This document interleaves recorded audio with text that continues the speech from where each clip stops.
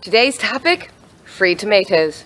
I've been doing a ton of gardening in the past couple of days, so I finally made it over to this sort of lost spot around the back of the house that we don't pay that much attention to.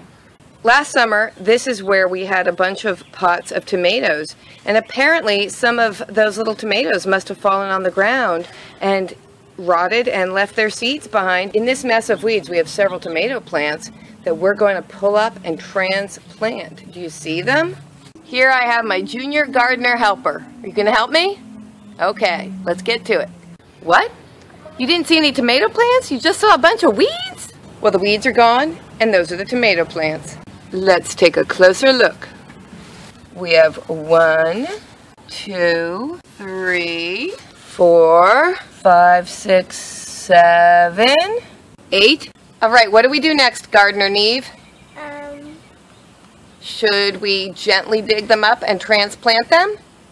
Yes. Now, Neve, did you know that tomatoes have all these little fuzzy hairs on their stems? And those will actually sprout longer and be a more secure root structure if you bury the stem down deeper in the dirt. Did you know that? No. There you go. There's the first one. Let's go find a pot for it. All right, Neve, you have a big pot of dirt there. First, dig a nice deep hole. There's your nice deep hole. Now put the roots way down in it. Now what we'll need to do is pull off those lower branches because they would get buried. So before you put the plant in, pull off this branch and that branch. Alright, you've got the tomato way down deep in the hole. Now push the dirt in around it. I bet Autumn will love these. I bet she will. Alright, Neve's giving them a good water. Our little seedlings have transplanted. We'll see how many of them actually survive and grow us some fabulous tomatoes. Neve, you want to give your lettuce farm a water too?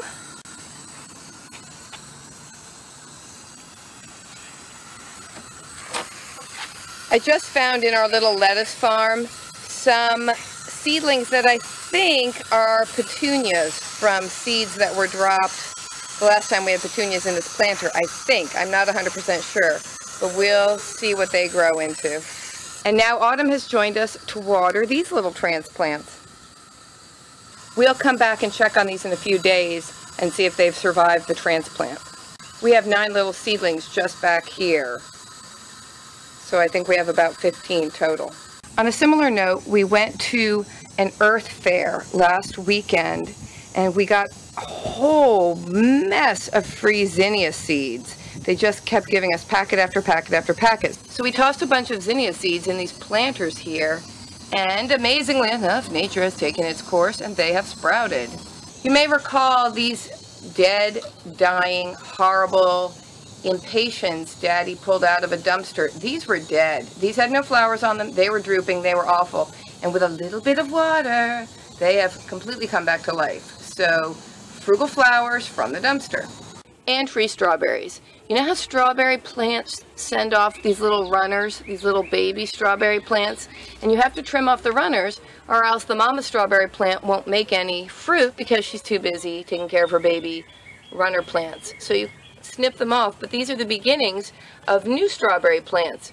So we put these in this little tiny flower bed area outside the back door where nothing really ever grows well and it's always just a bit of a mess. And we're going to see if this can become a strawberry patch. They're looking kind of sad and droopy at the moment, but we'll check back in a few days and see if they have survived the transplanting process. See you soon! Alright, 1 week has gone by. Let's check out how things are doing in the garden. Here's our little strawberry patch. It's alright. I'm really not sure how well these are doing. The problem is the dog keeps pulling them up and running around the yard with them. See, there goes a dog. But still, they are somewhat alive. And here we go with our wee little baby tomato transplants. They're all still alive. I think I need to put them in a sunnier spot though. Here are a couple more of our tomato transplants doing mighty fine.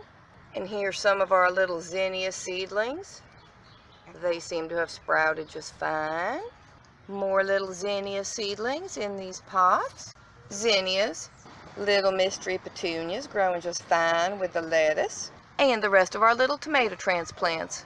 So all in all, I'd say that's pretty successful for my free flowers, my free tomato plants, and possibly some transplanted strawberries. Go nature. Thanks for watching, everybody. Have a good day. Bye-bye. I'll see y'all later. Bye-bye.